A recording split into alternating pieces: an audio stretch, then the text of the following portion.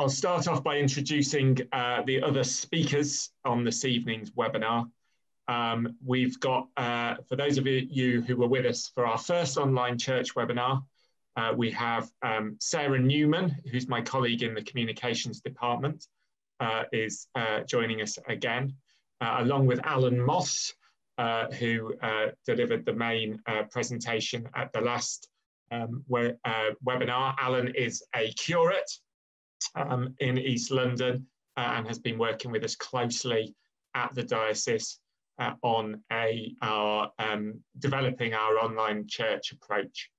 And we're joined by James Cottis, who runs a company called Digital Spirit that works very closely with the diocese and indeed many of our churches across the diocese, building websites and supporting digital communications generally. And I'm delighted we're also joined this evening by Evie Ball, who's a children's and youth minister at Meadgate Church in Chelmsford. And Evie's going to be sharing a little bit about her experiences of video, particularly over recent months.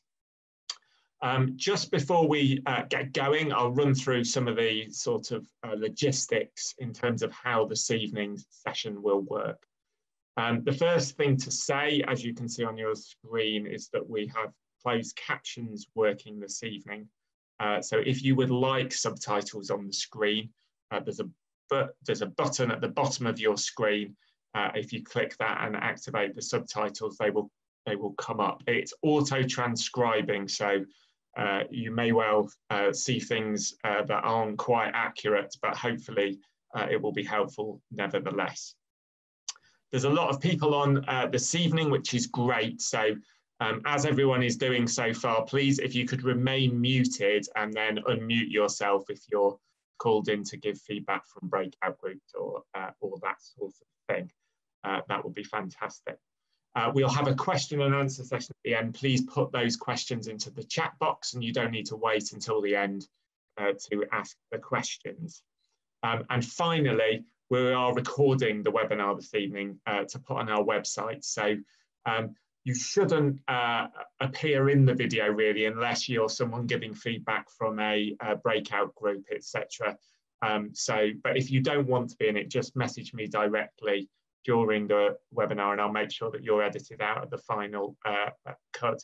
The breakout groups themselves will not be recorded, so they are they're private spaces for the people who are in them, so to speak. Okay, let's just have a look at what we will be going through this evening. Okay, so we're doing the introductions and I'll go through in a minute the outcomes, what it is we want to actually get out of the webinar, what we want you to take away from it. And then we'll do a presentation which we'll split between myself and Sarah and James and Alan, where we'll basically give you 6 topics on effective video and live streaming. Then Evie we'll talk a little bit about her experiences at Meadgate, and then we'll put you into breakout groups to reflect on all of that. And you may identify questions for the Q&A as well. And then we'll wrap up with a question and answer session at 8 o'clock. And we'd hope to wrap the whole thing up before 8:30. In terms of the outcomes from this evening, so we basically want to leave you having pointed you in the right direction so that you've got a basic understanding of key considerations relating to using video and live streaming for online worship. So we're going to go through quite briefly, because of the amount of time we've got, but we're going to go through equipment and the various options. We're going to do Sarah's going to do some top tips on production, getting lighting, sound, framing, all that sort of thing right. Alan's then going to talk a little bit about your different broadcast options, whether you go live, whether you do pre-recorded, and the different platforms you might consider using: Facebook, YouTube, Instagram, Zoom, etc. James will then come back in and talk a little bit about the software that's available, both to edit video and also for live streaming. And then I'll talk a little bit about using social media, email, etc., to promote your online worship and try and reach beyond your existing audiences. And then Sarah will talk a little bit about the legalities around licensing, safeguarding, data protection, etc. I think, as I said, there's a lot there, so we will aim to leave you having pointed you in the right direction to find out more about some of those things, rather than being totally comprehensive. And indeed, we'll send an email out afterwards with a bunch of links covering these things.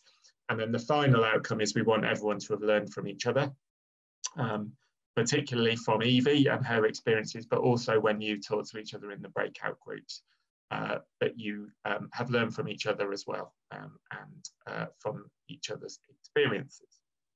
Okay, so that is the plan.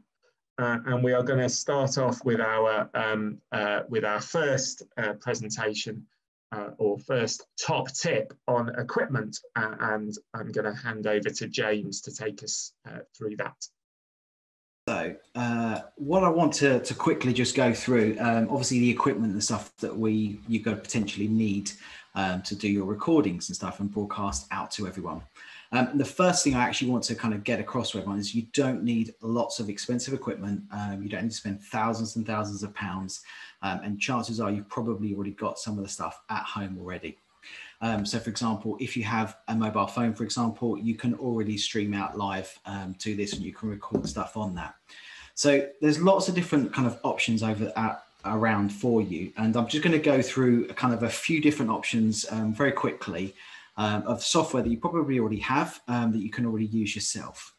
So for example, let me just bring up my slides. I'm just going to share my screen.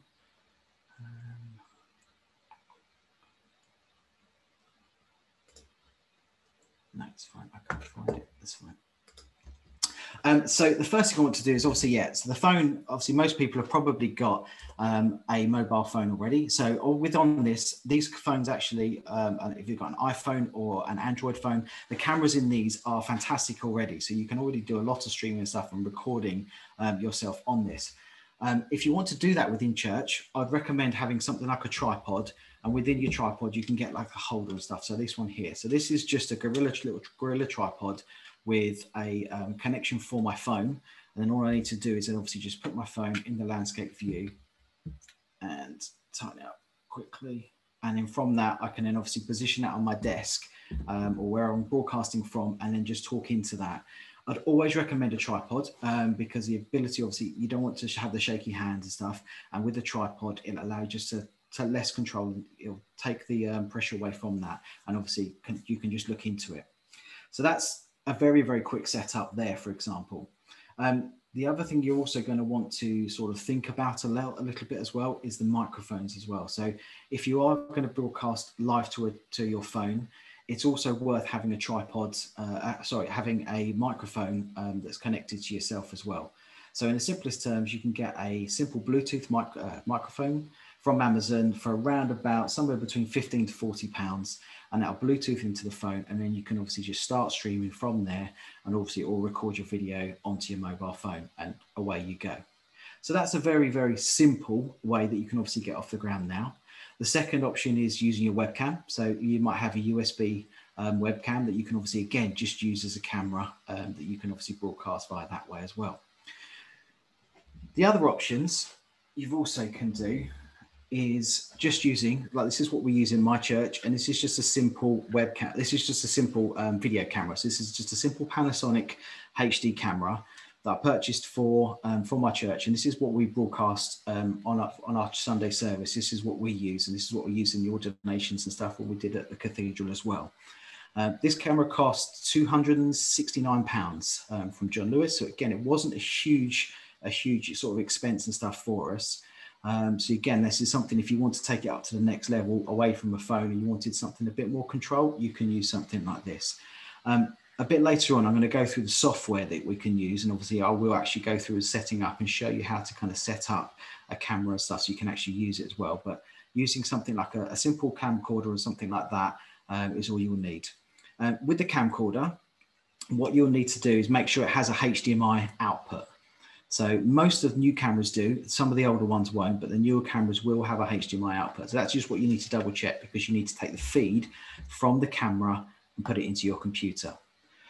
And to do that, you'll also need one of these. So this is a HDMI video capture card as well. So what you'll need to do, what this is going to do is it's going to take the feed from our camera, and we are going to take the HDMI input in, and then we're going to output it again into my laptop.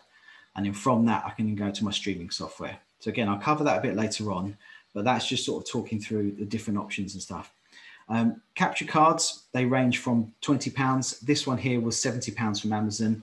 And this one also does audio as well. So I can actually take a feed from an audio from our AV system, which I do in church, and I take that into the software as well. So those are the kind of few elements and stuff that you need for running your software, etc. And obviously a computer as well. But those, what I want to just get across is you don't need thousands and thousands of pounds. You don't need to get a company to come in. And my first port of call would always say, just use your mobile phone if that's what you've got, or use a camcorder like that, and just get your hands dirty and just try it. No one's expecting it to be a polished BBC presentation. It just needs to be something very simple, and actually just doing that is all you need. So yeah, later on, I will go across and actually going to go through setup, and we'll actually be using a bit of software, and I will show you a live stream as well. Back to Tom. Thank you, James. So we're going to go over to Sarah now. And I will just bring up Sarah's slides on production. Right. Hello, everybody. As Tom mentioned, I'm going to talk to you about some production tips and just basically some tips to get the best out of your videos. So the first one there, as you can see, is to plan. It's always best to plan. And the main thing about planning is kind of thinking about your audience. Thinking about your audience will enable you to shape your content and think about everything from your setup that you use, from your to your language and your presenting style. A video for your youth group, for example, would be very different for a video from your regular Sunday worshippers. Next slide, please, Tom. Okay, the next big tip is on lighting. Lighting is key to a good video. And as you can see there on the slide, there are some do's and don'ts and how to make lighting work for you. So I'll quickly run through those. So don't film with your back towards the window, because the lighting on that will be terrible. I suppose if many of you have taken photos or done that, you know what I mean. Always remember to not look, if you're outside, filming directly into the sun, because you'll get squinty eye face, which wouldn't be very pleasant for your viewers. And also do not light yourself from underneath, because that's not very flattering either. So moving away from the don'ts, moving towards the do's. It's good to always film in natural daylight, making sure that the light's kind of lighting up your face. It's always good to film also outdoors. Cloudy or shady areas are best for this. And if you're filming at night, maybe in your study or doing evening worship, always make sure you light up the room as much as possible. Next slide, please, Tom. Okay, now we're going to move on to framing. It's good to spend some time thinking about framing and the positioning of your subject on the screen. It's good to make sure you're not too far away from the screen, or similarly, your head's not chopped off of the frame. So just have a little bit of a play around and make sure you're happy with everything in the shot. If possible, keep the camera at eye level. So it's like having a one-to-one conversation with your audience. Also, James touched on it earlier, but video is always better when it's shot in landscape. If you shoot video in portrait, you often get the big wide strips at the side, which can be difficult for editing, and it just generally looks better in landscape. Also, we need to think about the background that you're shooting your video against. You need to make sure that this complements the style of your video. Filming in your living room maybe create a more intimate, friendly and informal atmosphere, but you could choose to film in your study. One of the top tips for that is check out what's on your shelves behind you. For example, you may not want people to see things like your family photographs and other bits and bobs. Wherever you decide to film, it's important to make the background as least cluttered as possible, and you can dress your set and make the space look attractive and welcoming for your viewers. Next slide. No, not next slide, sorry, Tom. We're going on to sound. It's always best to use a microphone when filming your videos. As James also mentioned earlier, these are easily available and they don't have to be expensive. It's also good practice to add subtitles to your video before posting them online. This is to ensure that your video is accessible to all of your audience. And the last one there is just to try and speak as slowly and as clearly as possible and use language that's clear and suitable for your audience. Okay, next one, please, Tom. Okay, this is a slide about beginnings and endings. It's really important to make smooth beginnings and endings to your videos. If you're going live, remember that people can see you whilst you're waiting for others to join the live stream. So you can use this time to say hello to people, be welcoming to newcomers, and just generally welcoming your audience. If you're pre-recording a video, it's always a good idea to leave a few seconds pause at the beginning and at the end of your video for editing. For example, the lunge at the end of the stop recording button at the end can easily be cut off in the edit if you leave a few seconds either side. And basically, I just wanted to say, have fun with recording videos, be creative.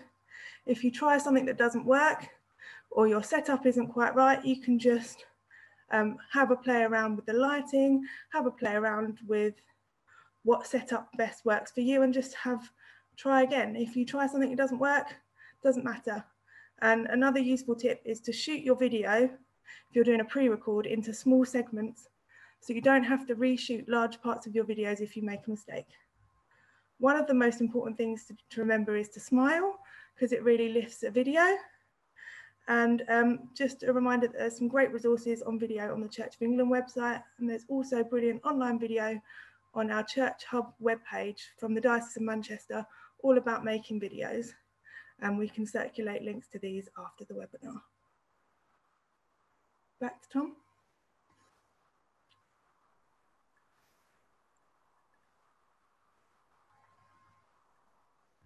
Okay, so it's over to Alan now. Evening, everyone. So my task is to just lay out a few platforms. I'm sure you're all aware of these different platforms: Instagram, Facebook, Zoom, YouTube. You've probably got a million others that you've heard of. But what I wanted to do is just briefly just lay it out, these four top ones that we tend to use: Instagram, Facebook, Zoom, YouTube. And I want to kind of to pitch it or frame it in a way which is like how we might approach inviting people into our own churches. I don't know about you, but you know, as a youth worker for many years, I'm always trying to relate things to people. And so I thought, when I'm approaching different platforms, I'm like, what are they for? You know, what's the purpose of that platform?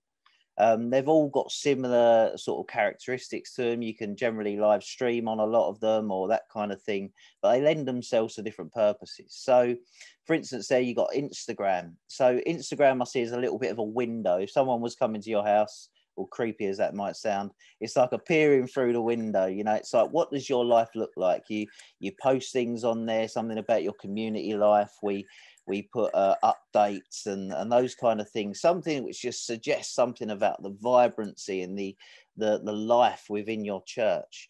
Instagram's all about pictures and short videos, and it's a great place where we can just engage with people, where people can come across us and go, wow, okay, that's what they're about. Facebook, as I'm sure many of you might already be using if you're live streaming. Facebook seems to be popular. You can stream onto Facebook via Zoom and via YouTube, and they all kind of interconnect. But Facebook is like that place where you invite people to explore a little bit more. If Instagram's where you come to browse, then Facebook I see as that place where you might engage in the life of the community a little bit more, engage in conversations and see what's going on in the life of the church on a physical as well as digital level. So Facebook is often where we do the bulk of our work, I'd imagine, if you're streaming live, etc. So that's like that place of invitation, like our Sunday service, if you like. And then Zoom, I always kind of think of that as a little bit like if you have midweek groups or cell groups or whatever you picture them as in your communities. It's like a place where people can break down into smaller groups. It's where discipleship can happen. I know obviously it's always better in real time, face to face, but Zoom can be a place where a few people can come together and really connect with one another and have those deeper conversations. It's that kind of more intimate space. And then YouTube, I always see that as a place. This is like the biggest video streaming website in the world. Well, you know, it's huge, and it's a place where I see is we cast vision. And someone, I think I just saw a little question pop up there about whether you can YouTube connect with Facebook, and I think that you can certainly put your videos onto YouTube. I guess I'll leave that to James, but you can certainly go live on YouTube and do all those things. But I always see YouTube as that place where we go to pitch our larger vision. What are we about? What are we aspiring to? Really kind of building people up. So, you know, all these things are interchangeable. But if you really want to go more in depth about the pros and cons of the platform, I've got a little link there, which we'll put in the chat and we'll send out afterwards. And they break it down a lot better than I do. And it's a little bit more detailed. It's a great blog from HubSpot, and it really breaks down. It was updated just a few weeks ago, and it will really help you to maybe go, well, what are we trying to do? And what platforms are we best to use? And then if we go on to the next one, please, Tom. And then there's been a bit of a debate. Is it better to pre-record or is it better to go live with our services? Well, we obviously, it was Remembrance Sunday, this past Sunday, and it's Remembrance Day tomorrow. But we had this same debate in our church. So I'm a priest, I'm a third-year curate down in Romford, down in London, and we asked ourselves these questions. So we usually live stream our services because I love the engagement. I'm a bit of a banter boy. But sometimes things lend themselves better to pre-recording. So we decided, well, what's the purpose of the service? It's to remember our fallen heroes. It's not just to stream an engaging service or give a sermon. It's about remembering those who died for us. So that was the purpose of it. The content, the where, we've got two churches. One's in the middle of a big estate and one's a very picturesque wedding venue. And one has two memorials for World War I and World War II, and then the other one lends itself to streaming. So we thought rather than trying to go live and go between the two, we pre-recorded the service in order to make it a lot more reflective, etc. And it really worked well. So really, it's like, why are you doing it will determine the content that you put into it, which will determine whether you pre-record or live stream. Creativity, often people say that pre-recording can be a good canvas for more creativity. You can, you know, paint a picture which will take you 2 hours and then speed it up and it will take 2 minutes and make an amazing point on scripture and creativity, whatever it is. But, you know, you can be creative online when you're live streaming as well. So again, it's like, why? What's the purpose of it? What's the content of it, and how creative do you want to be? And asking those questions helps us to engage in what we want to do. And then that last point there, engagement. I've been a youth worker for so long, I'm always about engagement. And when we live stream, I always have a phone up the front with me, always keeping an eye on the live stream and answering questions and engaging with people and keeping the conversation going. So it's not so much about giving loads of content, but it's very much about a two-way conversation, which really, I think, embraces our culture. So there we go. Pre-record, live stream, it's up to you, but ask yourself those questions. What's the purpose, the content, the creativity, and the engagement?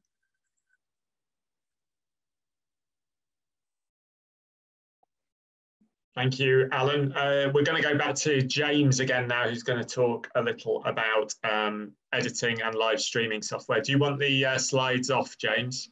No, can I have the first slide just quickly, and then I will, if I can have it off after that. Okay, so we obviously looked at the different options of equipment that we need, but obviously once you've recorded it or you're going to live stream, you're going to need some different software and stuff to push it out there as well. So what I've done there is I've listed a few, and again we'll put these links and stuff when we send them out to you. But you've got a couple of options. Obviously, if you're using your mobile device, if you're using a phone, you can stream from Facebook Live, for example, straight away on that, and you don't need any kind of software. If you want to stream to YouTube, you have to have more than 1,000 followers to stream live from your phone. So for the majority of churches, that's going to be an unlikely thing to start off with. So you're going to need to push it through a bit of software, which I'll show you in a sec. OBS is probably the one I'd recommend. It's one National Church recommends as well. There's a few options and stuff on there the National Church recommend, but OBS is one, and it's free. It's open source software. It's the one I use in my church, and it's a demonstration I'm going to do in a second. Church Online Platform, again, that's another paid for platform, that one, but again, it allows us to take the stream from our camera device, push it through this software, and that's what links up to YouTube to stream out to everywhere. So those are a couple of different options for actually for streaming live. If you want to record it, so you've recorded your video, whether on your webcam, on your camera, or your phone, for example, you might want to edit it. So you might want to put the church logo maybe at the beginning, and then have the logo at the end, and then put some kind of text and stuff over it as well. There's a couple of pieces of software that you can use, depending on what device you've got. If you've got an Apple Mac, iMovie comes with built into Macs, so you can use that for free.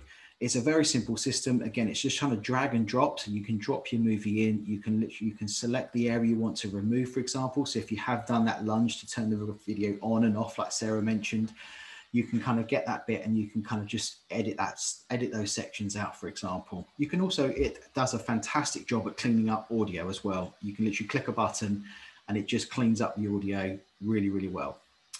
And obviously you can put some simple transitions in there as well. Maybe some fade from kind of a fade up, for example, if you want to fade from your logo to your video and stuff. And it does it all very, very simply, and you can output that for you.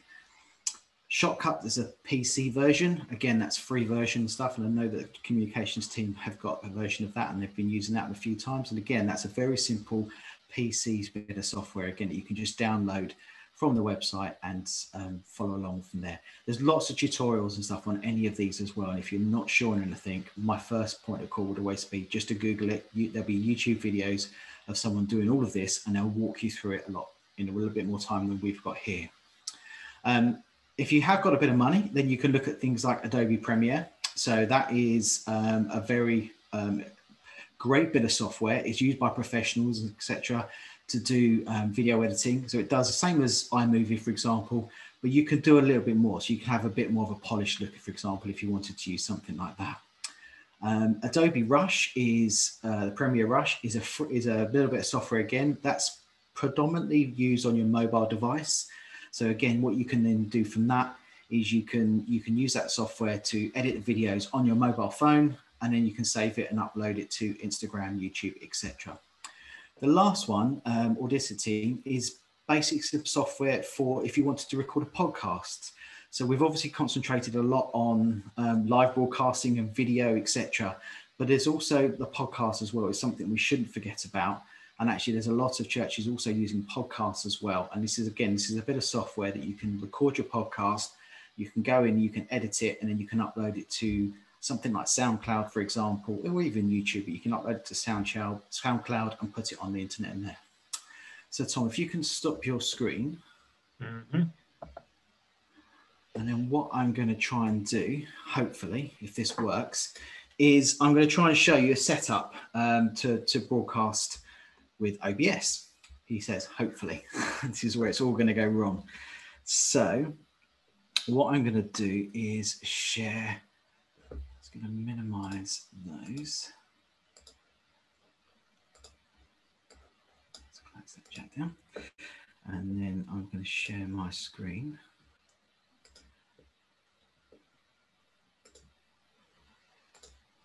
So hopefully you can see my screen now. So what I'm going to do is kind of go through showing you how to edit and set up. Let's just get rid of that. How to set up using OBS software, which is what you can see now in front of you. So this is the free bit of software, and I'm going to do is I'm going to set up a video from YouTube, and then I'm going to go through, connect my the camera I've got behind me, and we're hopefully, if it works, we'll be able to do live streaming and stuff, and I'm going to show you how to do that. So using YouTube, this is my church's YouTube channel. One thing to remember is that if you're going to go live with YouTube, you need to give it 24 hours notice to broadcast live. So what you'll need to do is when you come in here, you'll click on create and you can go live, and it'll ask you, it'll say it'll need 24 hours notice and stuff to do that. So don't do it first thing on a Sunday morning if you need to broadcast that live. Do it at the weekend, do it Friday, Saturday to give yourself some time. So what you need to do is obviously go to schedule a stream. So if I just go back a sec, so I'll go back here. So if I'm about to go live, what I want to do is obviously to schedule my stream. So if I click on create and click on go live, this will bring up my scheduling software here. So I've got no upcoming streams at the moment. So what I need to do is I can click schedule stream. So if I click on that, so it's got some demo and stuff like I want to do. I want to create a new one. But what it will do is it will bring up the previous version as well. So you can actually use the settings from that as well. Right, so I'm just going to give this a quick title. So I'm just going to call it test stream. So this you might call, so we tend to call it our, the name of the church, the name of the talk for the Sunday, for example, and then put the date, etc. afterwards. So you can, I'll leave it as test stream for now. You obviously want it to be public. So this, you've got a couple of options. You've got public, unlisted, and private.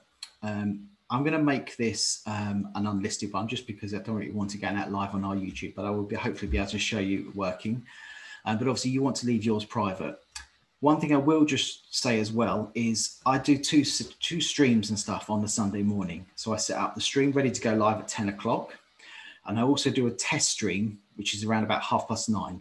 So what I can do with that test stream is I can use that one first of all. I can play around with it and make sure my sound, audio and everything's working at the church. And then obviously just go live. But I go live on a private video, only I can see on my iPad, check everything's working. And then once it's all, I'm happy with it, I can then obviously delete that. So I'm just also going to make this unlisted because I don't want anyone to see it. You can put a description again if you want to, that's fine. You can obviously add those in. I'm not going to go through all that now.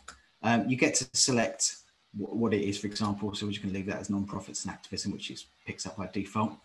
You're going to get to select your day. So this obviously picks up now, but obviously I can schedule it for Sunday and stuff if I wanted to. And it's obviously got the time, so I can change that to Sunday morning at 10 o'clock. You can upload custom thumbnails as well. So if you've got an image, for example, you can do, by default, it will pick up the image and stuff from your YouTube channel. So it might be your church logo, for example, but you can upload another one. This one here, the audience. So this is the new thing that YouTube has brought in. And it talks about whether it's for children or not. If it is for children, you just have to put age restrictions on. By default, I would always just say it's not for kids because it just keeps things simpler. It's okay. So I'm going to click create stream. So what that's going to do is that's going to give me my test stream here. So I'll click into that. So this is all basically now ready to go. So there's two things that we're going to need to do. There's our stream key, which is this one here, and that's what we need to put into our software. And then what I'm going to do is also share here. So up here, this is my share.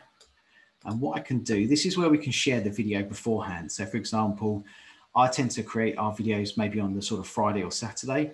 I can then copy this link and I can then share that onto our church Facebook pages, Twitter, or for example, the email that goes out to everyone. So this will be the link where the video is live. So let me just get a few of the things ready on here.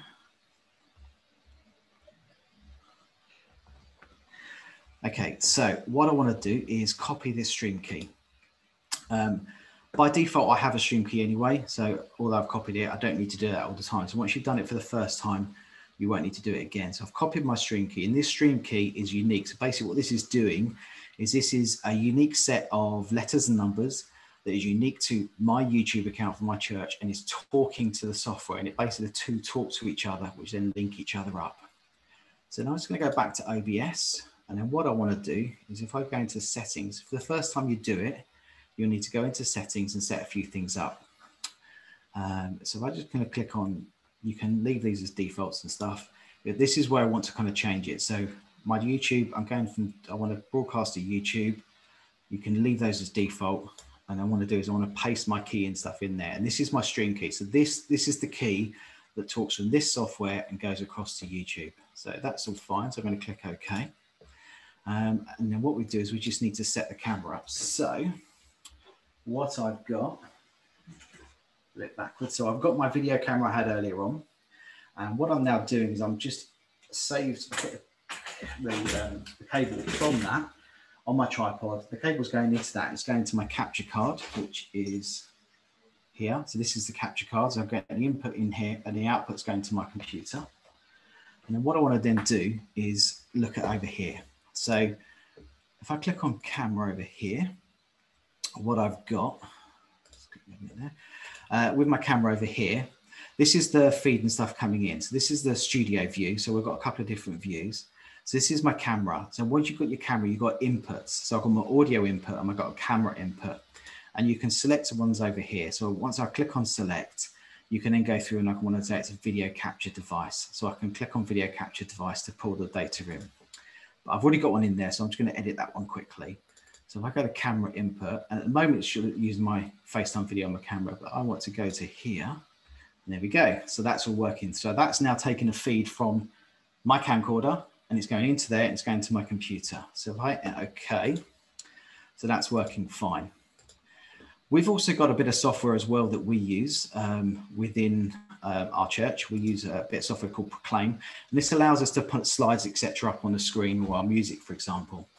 So what I'm going to do is we have it, so it allows us to kind of move across. So when I'm broadcasting, live, I might want to put, so if we're doing some liturgy, for example, we might have, say, the Lord's Prayer or prayer of humble access, if we're doing communion, for example, I can move those words over and I can, although they're on the screen, I can also then click them and then actually they'll appear. So this is what's going to appear on the live stream, and this is what's sort of waiting to go. So by doing it that, you can then have the options and stuff to sort of show what's on the screens as well as what's on the live stream. But if we go through and do set a live stream up, so that's all working there. So that's all fine. I'm not going to do the audio. So audio depends on the audio settings you've got within your church or with your device. You might be using the video camera audio. The capture card I mentioned here does have an audio input in as well, so you can take an audio in there, or you might have an AV sound desk that you can actually take an output from the AV sound desk and put it into there as well. So again, that can be sort of set up.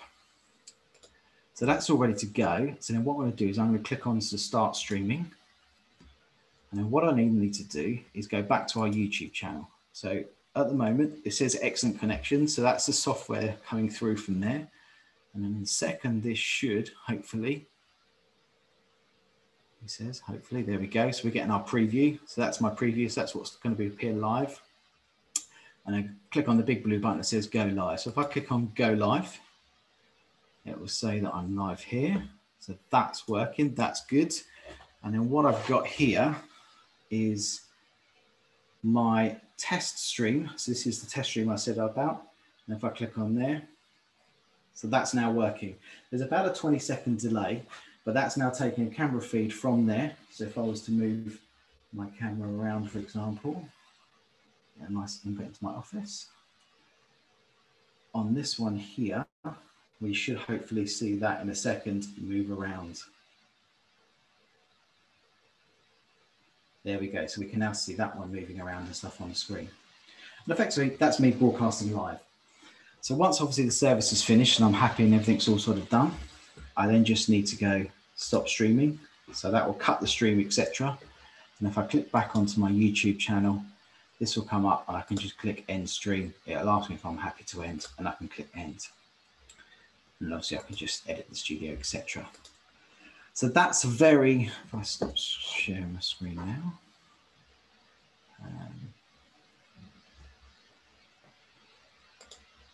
So that is a very, very quick overview of OBS. And hopefully that was just giving you kind of an insight into kind of taking the software, taking from a basic camcorder into a HD capture card, into a free bit of software and broadcasting live. So that's hopefully giving you that sort of comfort and stuff. It doesn't have to be particularly difficult.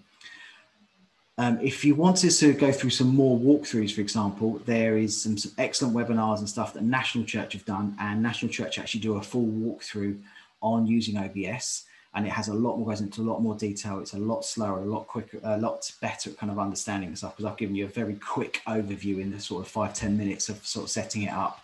That is available. You can watch that, and you can obviously go back to register on some of their webinars, and they talk about different options of software and different materials and stuff that you can use, and cameras, etc. That'll be from it from now. Thank you, Tom. Thank you, James. Okay. So next, we're going to talk a little bit about promotion. Promoting our live stream or indeed pre-recorded videos. Clearly, live streams and video worship provides us with a great opportunity, not only to serve our existing church community during times such as these, but to reach out to new people in our local communities. And there have been a lot of stories, and a lot of people have told me over the last 7 or 8 months of people engaging with online church who weren't previously known to us. And well-planned promotion is vital to achieving this extra reach to new people. What I'm going to share with you is a communications plan that I recently put together with my vicar. And it's a rolling communications plan of weekly communications to help promote our weekly pre-recorded service. It's aspirational. Some of these elements we haven't put in place yet, but this is basically what we are working towards doing. And if I just talk you through it, I can then explain what we're trying to achieve with different elements for it. So this is for a weekly service that goes out on YouTube and Facebook on a Sunday morning, pre-records, and are then embedded from YouTube onto the church website afterwards. So we start our weekly promotion with a Facebook post that asks people to contact us if they'd like to be prayed for as part of the prayers in the online service. And this is a post we hope people may share with their friends to reach out beyond our existing audiences, and also allows us to engage with people and build a relationship in an interactive way. So that's the sort of the first piece of content. Then on Friday each week, the proper promotion starts with a weekly email to the church email list. And this reminds people about the Sunday service and what time it will be broadcast. And it also gives people a bit of a teaser about what will be covered, a bit of a sort of insight into the theme of the sermon, and it may even include a clip from the service itself. Email is also a great place to ask your existing worshippers to share the fact that the service will be happening with their friends. So you can put your direct asks to people to publicize things for you. And using email tools like MailChimp, you can then also set up buttons that allows and encourages people to promote the service on their own social media feeds with pre-populated content, etc. So email is a really good way to ask people to promote things on your behalf. Then on the Saturday, a teaser, which is sort of social media speak basically and it kind of says what it does on the tin, but it basically is to intrigue people and give them a little bit of an insight into what's going to be there. And it can even be, it could be a little clip from the service, but it could be something else. It could be a little bit cryptic. I know someone who would often put photos up and then sort of say something like, come and find out why I'll be talking about this old pair of boots on Sunday. And it's just a little thing to intrigue people, to encourage them to log on.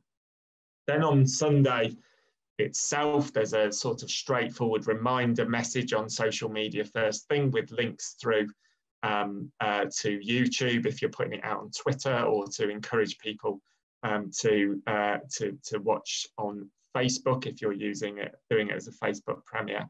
And one of the good things about broadcasting on Facebook is that the service itself then acts as a key promotional tool, because it pops up in people's news feeds. So you may well end up getting people watching your services simply because they've seen them in their news feed when they've been looking through, and the service has been happening at that point. So that is a real advantage of Facebook. Again, if we're thinking about how do we go out beyond our usual followers, our usual audience, encouraging sharing is really important. And you might even think about having someone who's leading worship in the online service actually putting in a call to action within that and saying, if you think your friends would like this, then please share this video with them, etc. If you put that sort of stuff in the post copy on Facebook, I think Facebook now sort of penalises it and makes it less likely to appear in people's news feeds if you're overt about it and say share this and that sort of thing. But if you do it within the content of the video, it won't penalise that. And indeed, it's more genuine if someone's actually watching and they're enjoying it. And then the local vicar says, if you are enjoying this and you think your friends would like it, then please do let them know about it and share this video. Then the weekly cycle finishes with an in case you missed it social media post on the Monday. And this links through then to the church website where the video is hosted. And next to that is a button where people can sign up to an email newsletter, which will mean they will then get emails prompting them to watch the service in future, and also to help you promote it more widely to their own followers.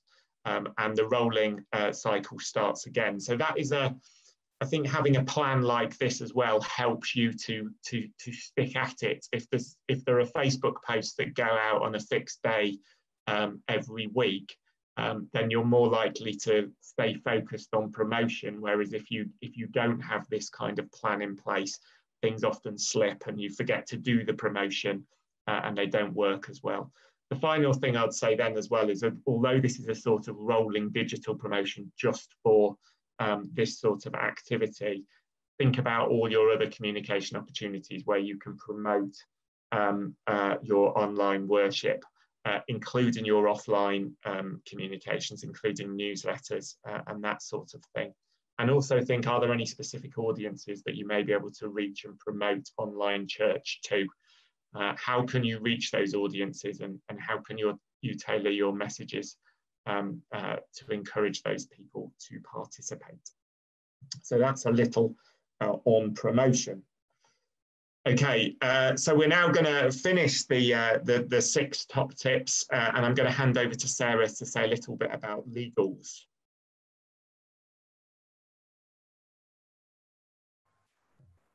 Right, yeah, as Tom mentioned, I'm going to chat to you a little bit about licensing, and also kind of safeguarding and GDPR kind of aspects to live streaming and video. So I'm going to starting off with CCLI, which many of you will know is the Christian Copyright Licensing International. Back in March, at the start of the pandemic, they introduced an add-on for as a streaming license, which is available for any church that holds the usual CCLI copyright license, which the majority of our churches do. This enables churches to broadcast their broadcast music and lyrics online, so people can sing along in church services. The cost of this license is done on an electoral roll basis. So the more people you've got on your electoral roll, the higher the price will be. There are a number of different licenses available, and depending on the license you have, you may be able to access their library of music. As I said, this is going to be like a whistle-stop tour of like licensing, and there's a lot more information on our online church hub. But to help churches be able to access rights-free music, the Church of England is working with the Choral Scholars of St Martin's in the Field to make music available for live streaming Sunday services every week. New hymns are available every Thursday through the A Church Near You resource hub.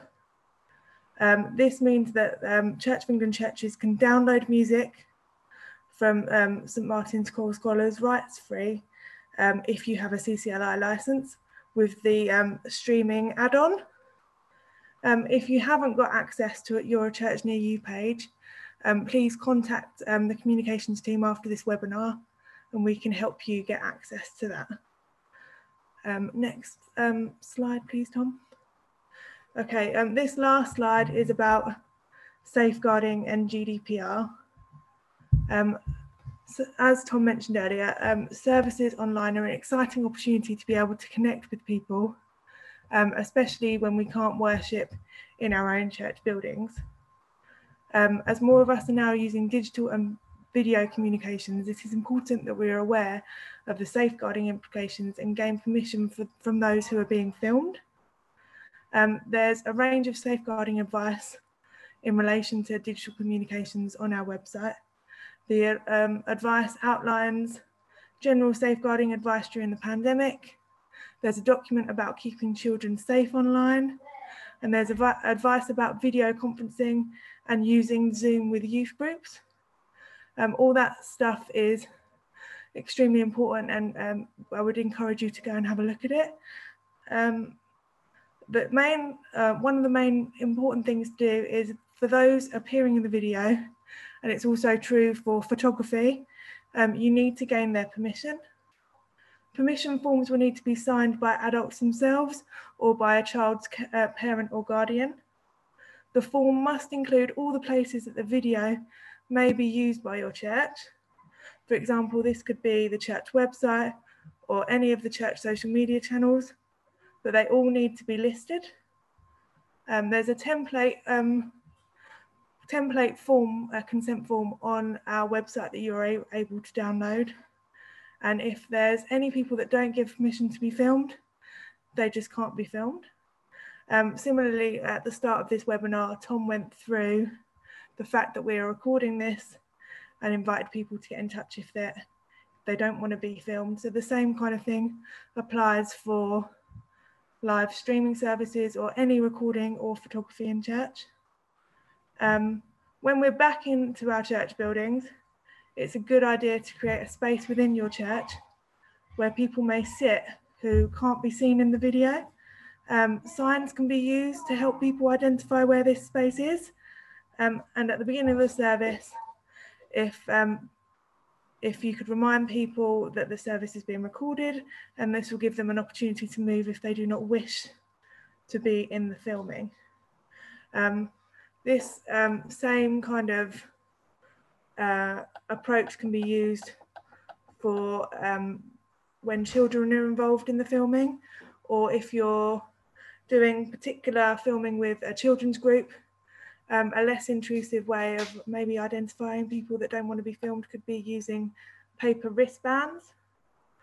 But one thing to stress, if there's anything you're unsure about to do with safeguarding or GDPR in relation to digital comms, then please do get in contact with us and we'll do our best to help. That's it from me. Thank you, Sarah.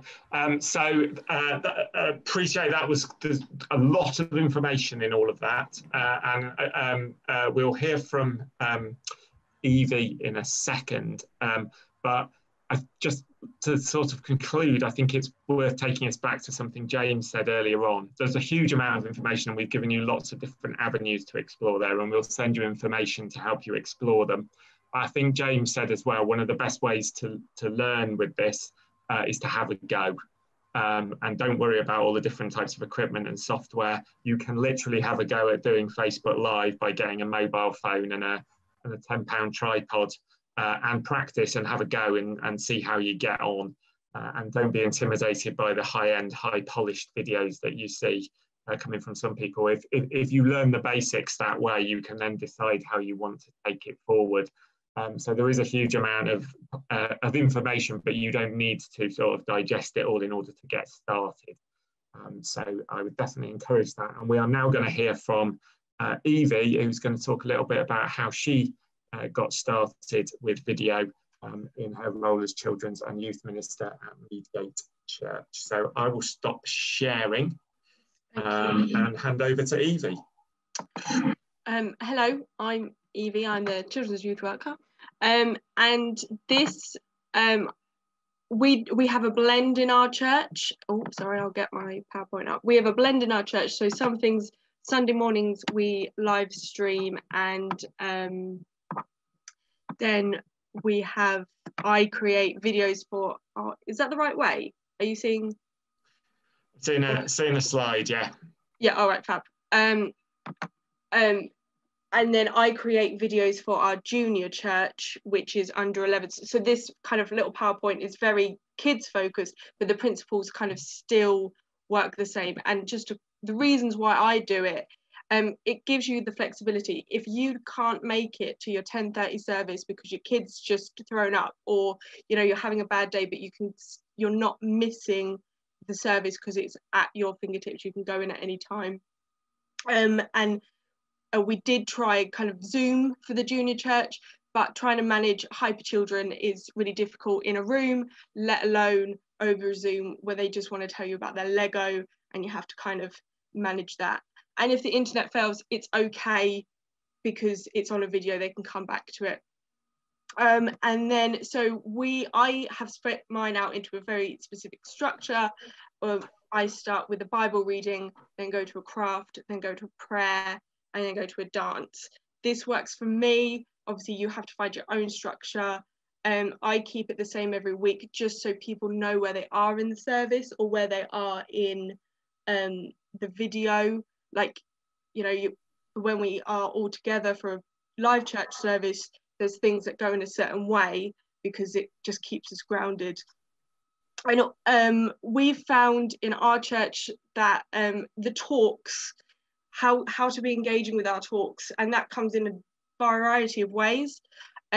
We do craft on our talks, so we will have our Bible reading, and then I'm lucky enough to live with my mum, so we digest the Bible reading and maybe unpick it a bit more and pick out the themes while doing a craft, which is a subtle way of getting that message across to young people.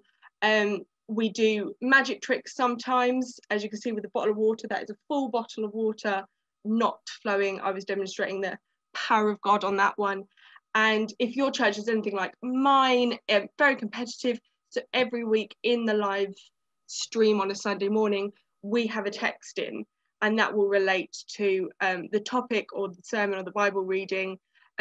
What's in Timmy's garden was relating to the parable of the sower, I think. And then we have a quiz, people can text in, and it's about getting that engagement live.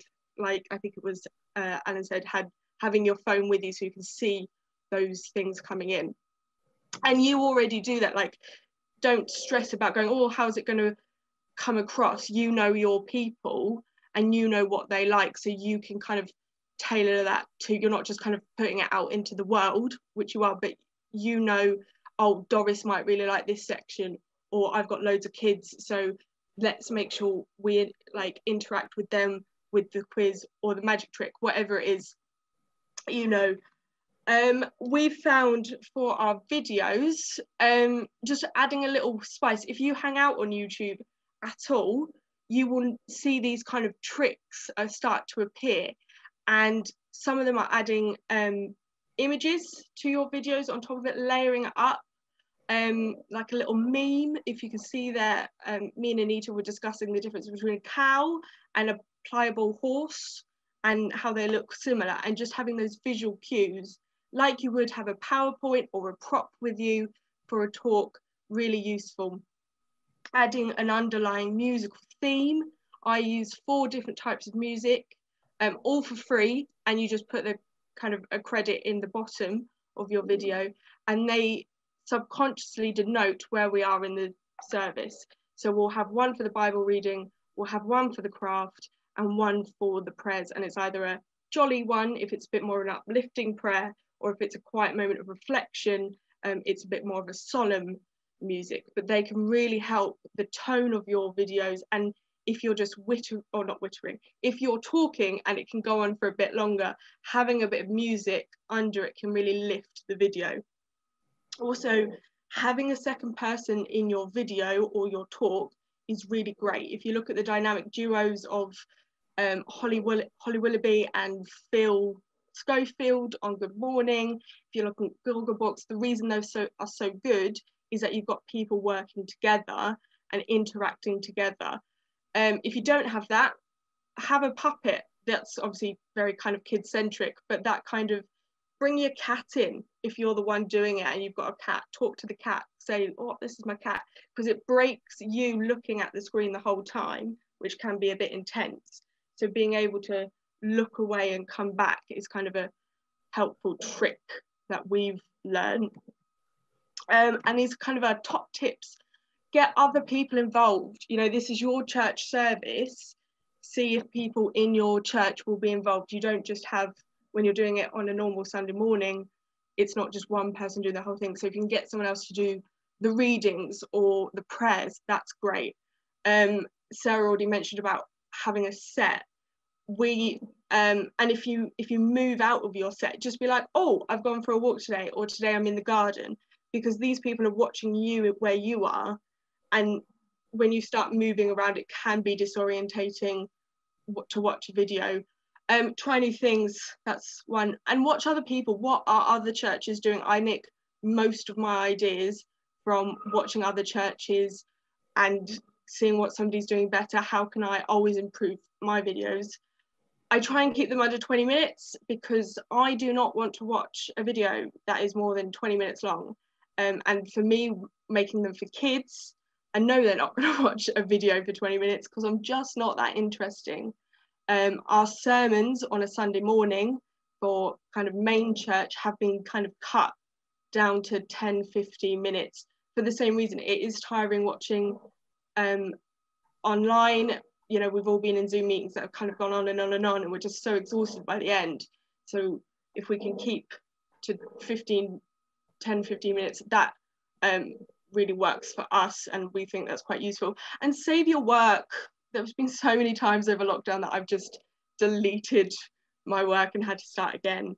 But so they're kind of, that was very quick about what I do. And if I could be self-indulgent a little bit, I'll show you I've made one of my weekly videos into a very quick 2-minute synopsis.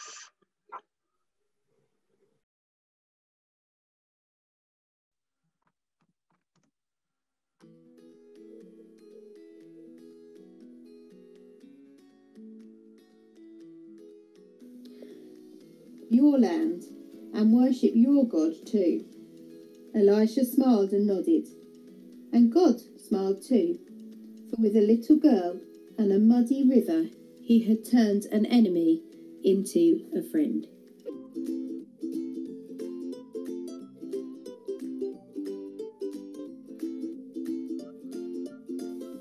Okay, but still, I hear you quite. But Evie, he's just like floating on top of the water. Aha. We have a plan. We have a plan. Worry that Naaman had to wash himself, which means in and out, doesn't it? In, out, in, like when you're in the shower. So he had trust in it, and he found God in a really unusual place. Yeah. Call it stepping out in faith. And sometimes it's scary. Yeah. And you don't know what you're doing. But and great inconvenience because he had to go on that long journey. Yeah.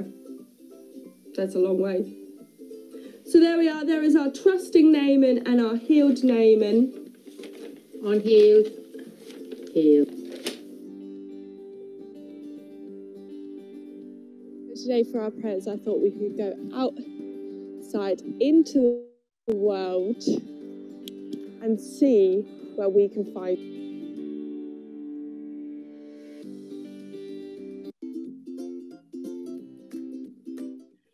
Every step I take, I'm taking you. You are my way, Jesus, every breath. So there you go, that's just very quick kind of bitty of what we do, and that's for our kids really, but it works if you want to do it for adults as well. The same principles apply, and it's you, they love you and they want to see you. I think that just to keep that relationship going is so important. So even if it is you just with your camera for 2 minutes, you know, saying we miss you, we love you, Jesus loves you, that's great as well.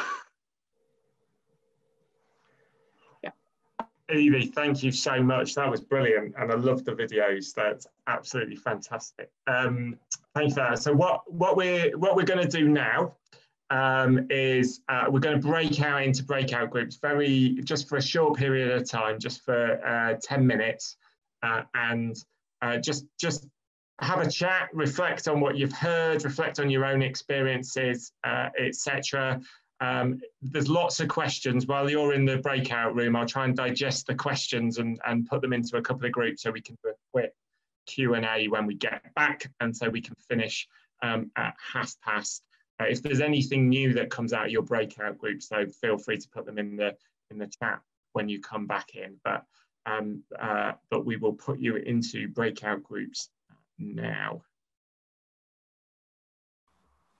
Okay, welcome back, everyone. So I hope you found taking a few minutes to talk to other people useful. And if there are any questions that came out of that, please do put them in the chat box. It's not too late to do so.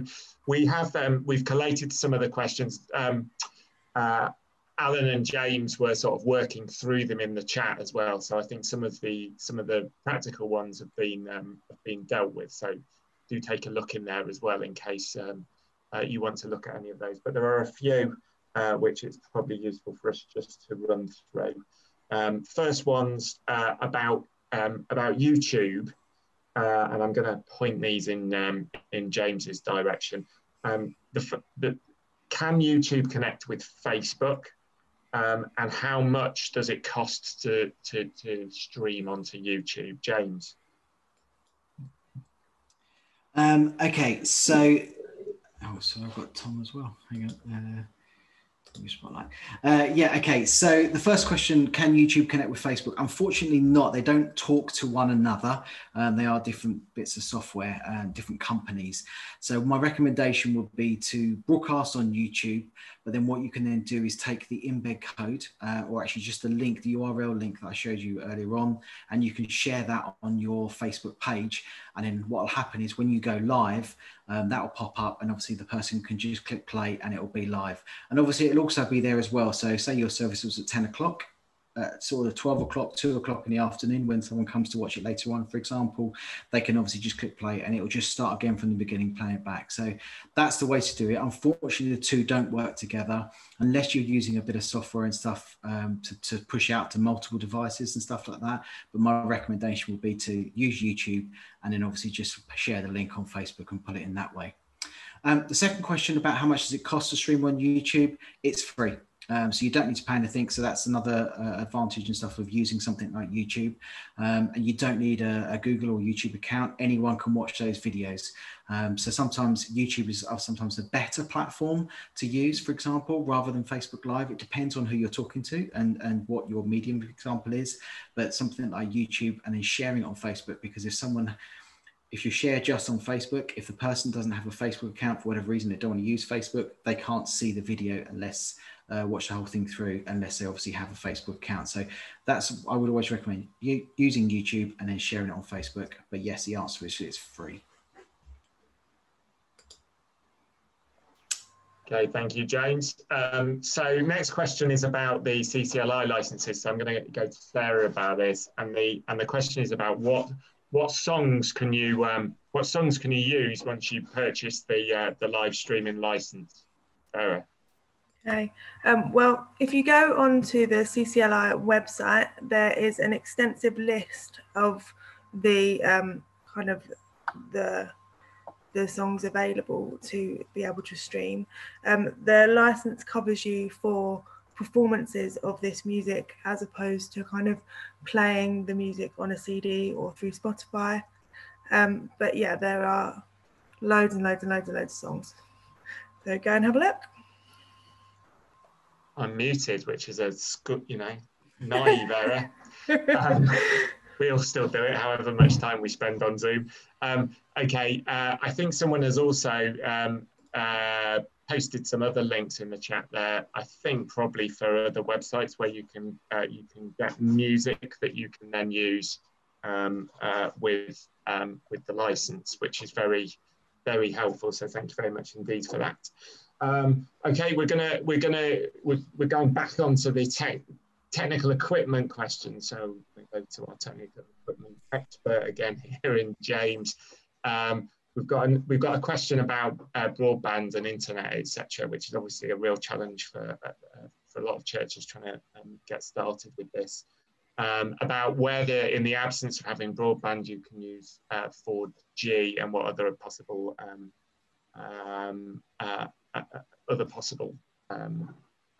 options there are. James. Well, I'm not sure about expert, but I'll give it a go. First of all, yes, you can broadcast via 4G. If that's all you've got, you can do it, but it will start to eat up into your data and stuff like that. So it's probably not recommended. But if worst case scenario, it does have to happen, then yes, you can use it. And there has been a case where I've been doing a live stream and the internet went down and we had to broadcast it via 4G, and it did work, but the quality is not always as good. So my recommendation would always be to use an internet connection, whether that's Wi-Fi or whether that's via a plugged-in Ethernet cable. Whatever you can do, obviously the faster you can get, the better. When you go to put your video up to something like YouTube, if you're using OBS or YouTube Live, what will happen is YouTube is clever enough that it will work out what your upload rate is and actually reduce the quality of the video if it needs it as well. So that's obviously if you haven't got the internet connections. If it is really a massive problem and you haven't got an internet connection, then don't worry about live streaming. Just use a pre-recorded video, because you can do that at home. Even if you went to your church, you recorded it live and stuff onto your device. Then we took it back home, edited it in the software, for example, and then uploaded it to YouTube. You can upload it to YouTube and set it to maybe something like a YouTube Premiere. So that will build up a bit of suspense and stuff beforehand with a countdown, and then it will go live at, say, whatever time, let's say 10 o'clock, for example. You can then broadcast it at 10 o'clock. That way it takes out the issues of you not having a good enough connection. So if you are a very rural church and you haven't got a broadband connection into the church, and 4G is not really a possibility, which is never great anyway, then I would just say record the service and the sermon, etc., on the camera, and then just take it back and upload it to YouTube and do it that way, and then just go via Premiere. Great, thank you, James. Okay, so just looking at other things, things coming in, and people are answering each other's questions here. Paul Fano says, with regard to the licensing for broadcasting pre-recorded music, how does YouTube know that the license is in place? How can we make sure it's not blocked? Others may want to come in on this. I've certainly seen churches putting in their CCLI license number into the description underneath their videos. I think often with YouTube as well, it will be, if you've got music that's being performed in the church, so that so it's a choir or music group singing, for example, it often won't block the video anyway. It will tell you that basically if there's any monetization of the video, that you won't be able to make money off it, which obviously churches aren't trying to do anyway. So you often won't end up getting that blocked. James, have you got experience? I was just going to echo that, exactly that it doesn't tend to have a problem with live streams as well, because it's not quick enough. It tends to be if you've uploaded the video. So if you're uploading a video and you have a music video, for example, or something you're linking from another YouTube, then that's exactly what, like Tim said, what it'll do is it doesn't tend to block you. It might give you kind of a copyright warning, but what it will do is it will say any monetary, like Tom said, any monetary value that you're using, it will go to the songwriter rather than yourself. But again, that's absolutely fine, but it doesn't tend to block. And if it does, if there is a real problem, for example, we had one, we tried to use one in our church, and it was a Wren Collective song, and they actually did have a block on it. It'll actually just ask you to strip it out. So you can do that via in YouTube, or you can do like I did and actually take it out and then just upload it again. So that's the other option. But YouTube will always alert you to that when you upload it. Great, thank you. And of course, the key thing here as well is if you've got the CCLI license and you're doing things that are covered by the license, then you've got a leg to stand on when they start to try and cause issues. Okay, let me just check that nothing else has come in there. Okay, nothing there. It's not too late. I'll start the wrap up. So if you're typing a question, carry on. We can come back to it at the end. But in terms of the wrap up, before the end of the week, we'll send an email out to you. There'll be a feedback form on that, so we'd very much welcome your feedback on this. This is only the second one of these webinars that we've run, so we are learning as we go along, and we would very much welcome what you found useful, less useful, guidance for the future, etc. We'll also include links to the resources, and there's been a huge amount of content and information here tonight, and as we said at the beginning, this is very much about pointing you in directions to explore going forward. And we'll also include a link to the recording of this video, so if there are any bits that you want to watch back through, then you can do so.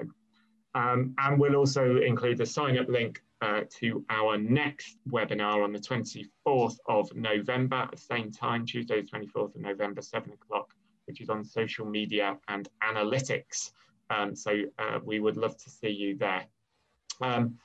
So I want to finish by thanking all our speakers this evening, especially Evie, for her brilliant presentation and sharing that with us, which was absolutely fantastic. So thank you for that, Evie.